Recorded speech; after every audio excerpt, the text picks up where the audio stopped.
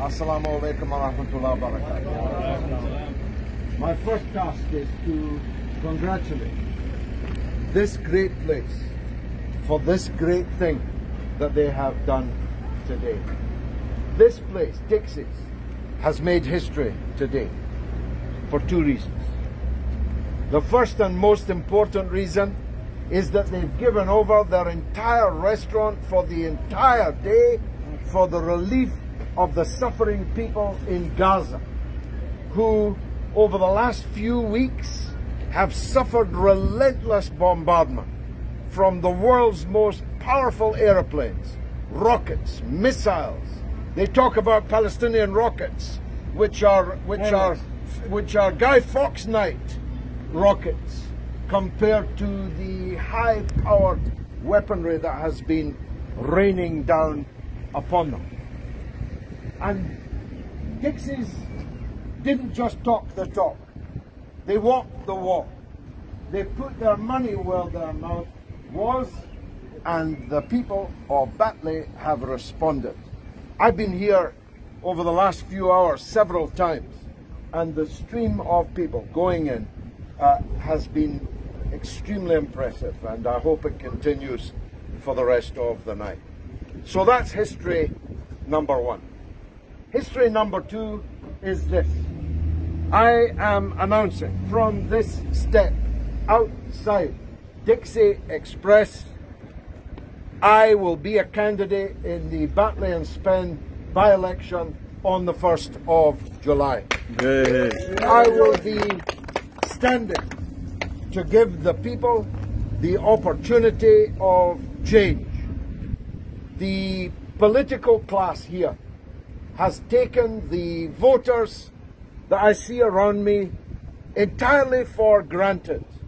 They assume that you're a vote bank, that you'll vote for them whatever they do, or more often, whatever they do not do. They know the things that matter to you, but they don't care. For example, during Gaza, you were crying. They were supporting Israel in the bombardment.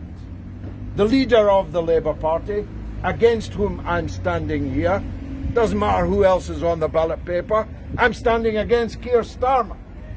Why? Because Keir Starmer has made it clear, let's be fair, he's been honest. He said, I am a Zionist without equivocation. The meaning of equivocation is unconditional. He unconditionally supports Israel. Well, I unconditionally support the Palestinians, and I have been doing so for 50 years. Not yesterday or last week, but for 50 years. I unconditionally, without equivocation, support the right of the Palestinian people to be free. And I think there are thousands of people in Batley and Spen who agree with me on that. The Labour Party knows that too, but they think you're going to vote for them anyway. They think you're going to vote for them even though they're supporting the killing of people whose fate means everything to you. I was at the Medina Mosque last Jummah and people were crying. Grown men were crying about what was happening to the people in Gaza. But they weren't crying in the Labour Party headquarters. They were, without equivocation, supporting Israel. Now, of course, I'm not here only to speak about Palestine, though that is extremely important, and that's the subject of today. But over the next few days, I'll be rolling out my program to get things sorted here, to be a voice for the people here. Let me just give you one example.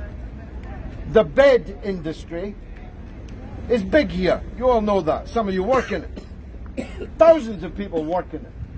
But nothing has been done to help the bed factories here in this constituency and in Dewsbury next door. Why? Why are some people able to access millions in government support, and prior to that, European Union support, but not the people in the bed factories here that give employment to thousands of people. I know we're the bed capital of Britain, but that doesn't mean the politicians have got to be asleep on the job. But they have been asleep on the job, and I'm here to waken them up. Trust me, the announcement I've just made to you will right now be disturbing Keir Starmer and the top leaders of the Labour Party. What do you think about Kim Ledbetter? I'm not standing against Kim Ledbetter. I'm standing against Keir Starmer's Labour Party. We need to get rid of Keir Starmer, and I'll make a prediction to you, ma'am. If I win here on the 1st of July, Keir Starmer will be out before the summer holidays. He'll be overthrown by his own MPs. He'll be overthrown because they know that he's a block of wood that isn't leading them anywhere. So trust me on that. If I win on July the 1st, Keir Starmer will be able to relax on his summer holidays as the ex-leader of the Labour Party. That's why I'm standing here. Thank you very much for being an audience. Why they kicked out Jeremy Corbyn? Why they kicked out Jeremy Corbyn as the leader? What's wrong with him? You were too honest. Let's be blunt about this. All the people that stood up for the Palestinians in the Labour Party have all been expelled. Think about it. Starting with me. Yes. Starting with me for my opposition to the Iraq War. Then Ken Livingstone. Then Chris Williamson. And now Jeremy Corbyn himself. Just over a year ago he was the leader of the Labour Party. Now he's out of the Labour Party. What kind of Labour Party is that? So Corbyn's supporters want rid of Keir Starmer, but so do Tony Blair's supporters want rid of Keir Starmer. That's how I know he'll be out. He'll be caught between the two different blocks in the Labour Party that both know he's a loser. He's a loser, but he's a loser that unequivocally supports what happened in Gaza just a week or two ago. One more question. Yes. Why there is a race between Tory Boris Johnson and the Keir Starmer to support Israel? Why they always support them unconditionally? Well, they do so for a whole number of complex reasons. But the most important one is this. They think that you are going to vote for them anyway. Exactly. They think you're going to vote for them whatever they say or do in relation to Israel. That much is obvious. They think you've got nowhere else to go. And they do around here. They always vote Labour. Well, they now have somewhere else to go. Me. Yes. And listen, if I'm elected here, I'll be here only once. That's 2.5 years. If other people are in, they'll be here for 30 years.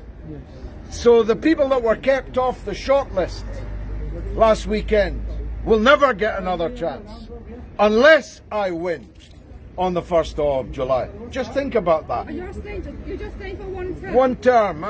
Ma'am, I've got 6 young children and I'm 66 years old. But I will fight for you with every breath that God gives me over that 3 years. And you'll know the difference, and everybody else will know the difference. Ask yourself this.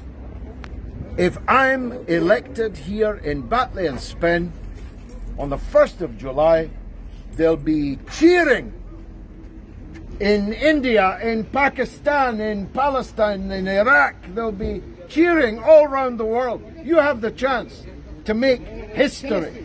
You have the chance to make history in Batley and Spen. You can be the people that got rid of Keir Starmer. That will be in the history books forever, long after I'm gone. Wassalamu alaikum wa rahmatullah.